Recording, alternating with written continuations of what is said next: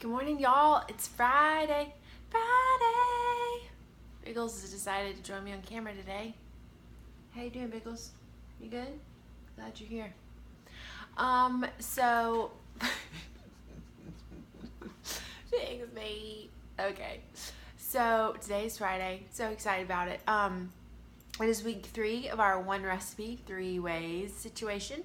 So that's super exciting. This week's recipe is a peanut butter swirl brownie, which I think is going to be so cool and exciting because it's in a cast iron skillet.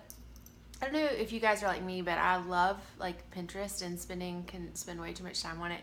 And it's seen several cast iron skillet brownie recipes, and because I love my cast iron skillet and I love brownies, I thought this would be a great train to go down. So it's a peanut butter swirl cast iron skillet brownie that's actually gluten-free, made with almond flour. It's got some cool little tips in it. I love the kitchen. They're such a great resource for me. They have taught me so much about cooking. The kitchen's website, we talk about sifting almond flour and how important that is, so make sure you don't miss that step. And yeah, totally check it out. It's a great one to have in your back pocket, and the bake time isn't too long either. Sometimes with brownies you got to bake them for a good long while, but bake time isn't too bad. They come out of the skillet nice and gooey and fudgy and nutty with that peanut butter swirl. They're really good. So highly encouraged for you to check it out. Bigsby feels the same way. Biggles, high five on that. He approves.